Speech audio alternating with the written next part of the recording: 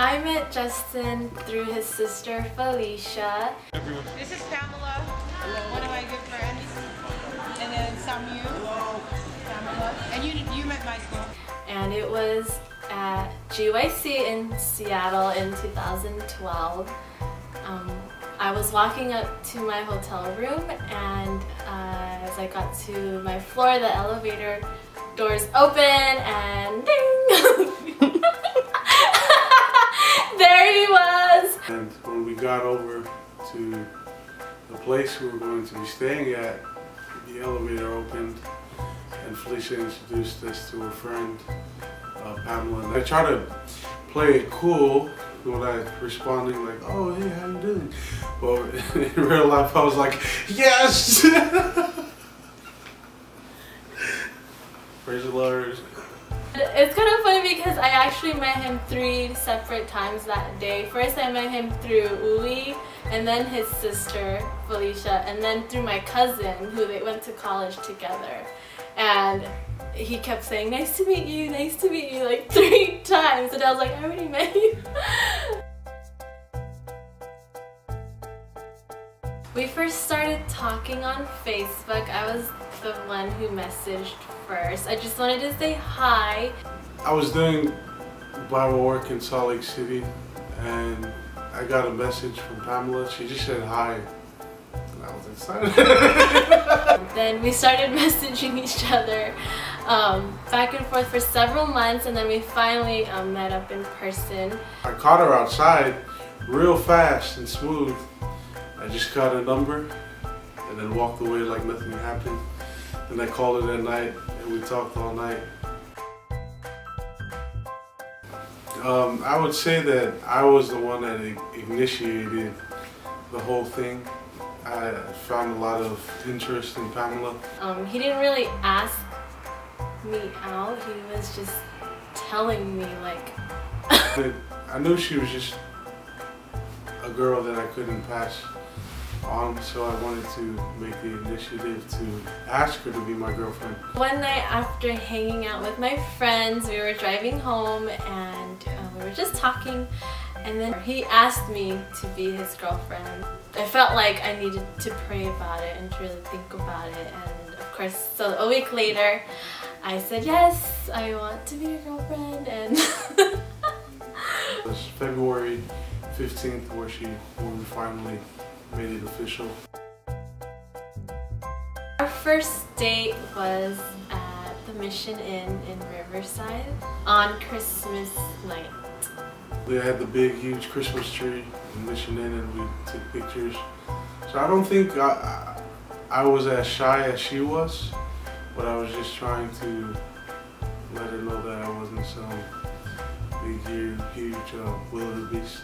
I was nervous getting ready. I changed my outfits a couple times, and then we had dinner and I was really shy, I couldn't eat. And I told him, I was like, I'm so sorry, I'm shy, I can't eat. And he was like eating away. He was like, don't be shy, just eat. But I was really nervous.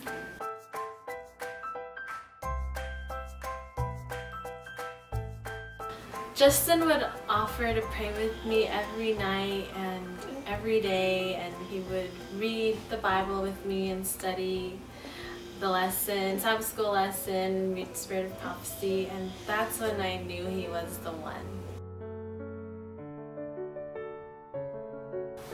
Salo is somebody that means a lot to me, and me and Pamela, along with her mom and pa, went to Arizona for the GYC function that happened, and we took Pamela's truck. It was almost about 3 years since I've seen my brother. She let me take her truck to go and see him. Salo was excited to see us, so when we finally got to visit him, we sat there for about 5-6 hours talking and reminiscing about the past and just catching him up on everything that's been going on with the family and telling him about Pamela. And I would ask her to marry me. It's just something that really meant a lot to me, and I'm very appreciative of the fact that she knows how much family means to me. The way Justin takes care of my mom and the way he treats my mom and I just made me really fall in love with him even more, because I don't think there are a lot of guys out there who really would consider or think about like their girlfriend's mom, and just the way he would always ask about my mom just made me know that he really loved me. One thing that really caught my attention about Pamela was how attentive she is to people that may not be feeling like they're being treated right, and she's the type of an advocate. She's a nurse, and it reminds me of my mom. Just growing up, I used to go to work with her and see how caring she was for her own patients. And even though Pamela's quiet, when you get to know her, you'll realize that she's very empathetic and caring. Justin came over to my house with his entire family, and they brought a bunch of Tongan gifts, and he asked my parents for their blessing, or my brother, my mom, and he sang to me, and I had an idea of what was gonna happen, but I was still very delightfully surprised. I felt so special to see him and his whole family there. I just felt so loved. Pamela's dad meant a lot to her, and he passed away back in 2012. So when I proposed to Pamela, I wanted to make sure I asked the respect of her oldest brother and her mother as well. It's a very touchy subject because, you know, our father passed away not too long ago.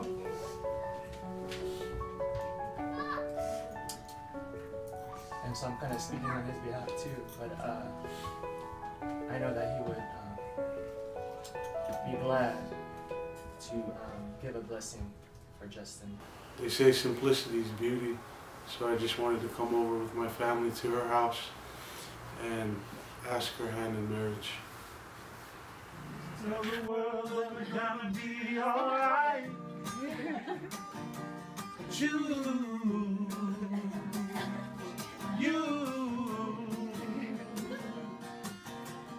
I'm gonna be yours, you're gonna be mine.